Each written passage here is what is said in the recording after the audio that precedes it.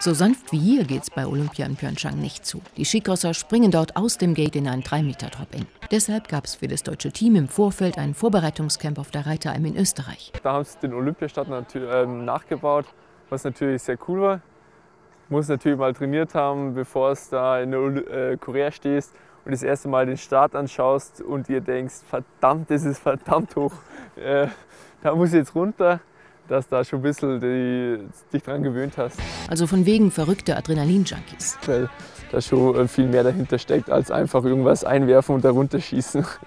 Zum Beispiel mit dem Gefühl umgehen, hinter irgendwelchen Skiern zu kleben oder die Gegner im Nacken zu spüren. Das ist dann was ganz anderes, wenn vor dir jemand fährt, wenn hinter dir jemand fährt, als wenn du allein den Kurs fährst. Du musst dich da trotzdem auf dich konzentrieren können, dass du die Elemente gut triffst, dass du das richtig fährst, dass du dich nicht von den anderen ablenken lässt. Was am 21. Februar frühmorgens passiert. Am Start sind die 32 besten Skicrosser der Welt. Zuerst die Trainingsläufe, dann der Seeding Run. Bei dem Seeding Run fährt jeder alleine die Strecke runter auf Zeit und von dem her wird eingeschätzt, jetzt wer eigentlich so der Stärkste ist und wer nicht so gut ist. Und dadurch werden dann die Heats zusammengesetzt, der erste mit dem 15., mit dem 16. und mit dem 32., dass die Heat-Konstellation ganz stimmt. Und wer weiß, vielleicht ist der, was in der Weltrangliste eigentlich nur der 20. ist, der Schnellste auf der Strecke, weil es dem gut taugt oder so. Nach dem Seeding Run die Heats. Dann wird's ernst. Da muss man auf den Punkt konzentriert sein, wenn es losgeht, weil die erste Runde kann alles möglich sein, vor allem bei so Rennen wie WM oder Olympia, da kann alles passieren, da dürfen die Favoriten auch zittern in der ersten Runde, weil die Dichte ist so eng beieinander, das ganze Feld, dass da schnell mal der Erste sie verabschiedet. Die erste Runde, da ist man noch am aufgeregtsten eigentlich. Du weißt nicht, wie das Rennen läuft, so der Charakter von dem ganzen Rennen weißt du nicht, ob jetzt viel überholt wird, ob jetzt wenig überholt wird, das kriegst du nicht so mit eigentlich. Klar funkst du am Start eigentlich nur mal bei den Trainern durch, so die besonderen Stellen.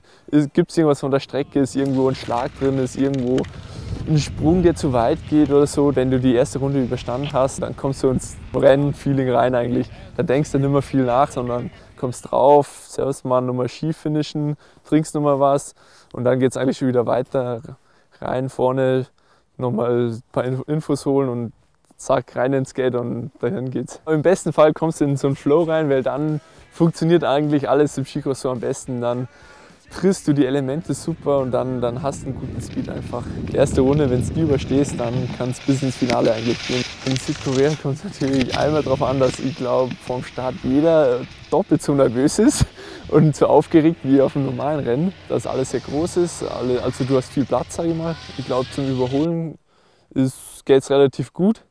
Die Zielgeraden ist ziemlich lang in Südkorea. Das heißt, da kann, glaube ich, nur relativ viel passieren, weil wenn du lange Geraden hast, dann kannst du viel im Windschatten wieder aufholen, sage ich mal. Speedüberschuss haben und nur mal, sage ich mal, vorbeiziehen, kurz vom Ziel. Die blödste Situation im Skicross ist eigentlich, wenn dir kurz vorm Element oder auf dem Element, auf dem Sprung zu irgendwer, die von hinten seitlich touchiert, dann bist halt in der Luft, sage ich mal, ausgeliefert. Trotzdem, Glücksbringer oder Rituale sind nichts für Wilmsmann. Ich muss jetzt nicht 5-mal um Ski rum tanzen oder sonst was. Nein. Aber ich muss auch sagen, ich kenne ja keinen, der es macht. Auf seine Stärken konzentrieren, das hilft. Meine Stärken beim Skicross sind einmal der Start. Start mag ich gern, ich bin eigentlich relativ schnell am Start. Und sage ich mal, durch die langen Beine kann ich eigentlich Elemente ganz gut drücken, habe ein gutes Gefühl für die Elemente. Wenn das dein Tag ist und deine Leistung stimmt, dann kann es weit nach vorne gehen.